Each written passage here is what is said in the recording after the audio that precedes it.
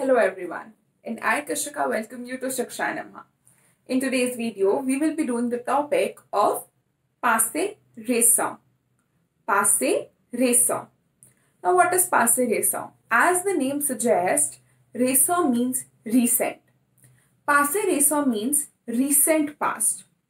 Recent past, something which happened yesterday is not recent. Something which happened 3 months back is not recent. Something which happened a year ago is not recent. Something we just happened. For example, 2 hours back I did something, or like 15 minutes ago I did something. This is what we call recent past. Before I actually shift to the conjugation of recent past, passé récent, what are the expressions that will help us to recognize that here in this sentence or at this place we need to use passé récent? For example, you come across a sentence which says, Il y a 50 minutes. It is 50 minutes.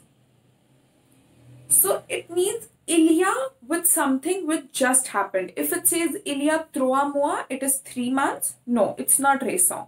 Récent is recent, which just did something. For example, I say il y a 30 minutes, it is half an hour that we did something, or il y a une heure that something happened, then only you will put passé récent. In all the other cases, you will never put passé récent. For that, it's always passe plus que parfait, passé composé, or imparfait. Passé récent will only come with the verbs with the actions that just happened. Now coming to the topic of conjugation, how do we conjugate passé récent?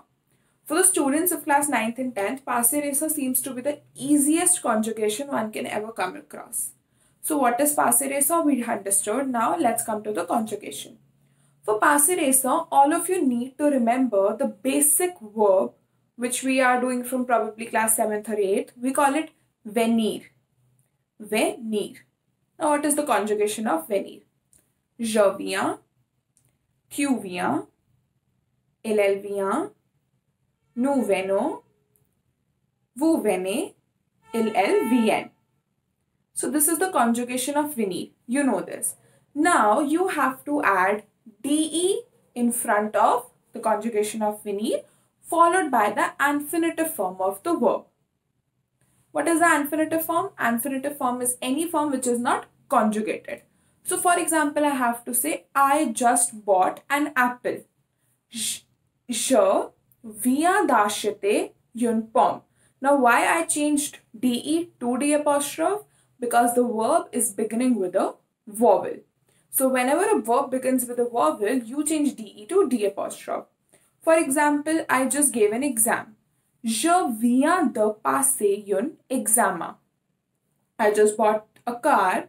Je viens d'acheter une voiture. So you just did something. Whenever you just did something, it's passé récent. It's very simple. You just have to remember the conjugation of venir followed by de plus the infinitive form of the verb.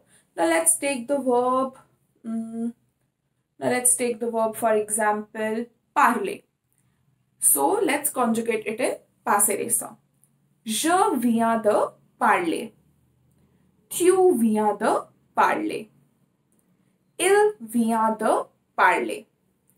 Elle vient de parler. Nous venons de parler.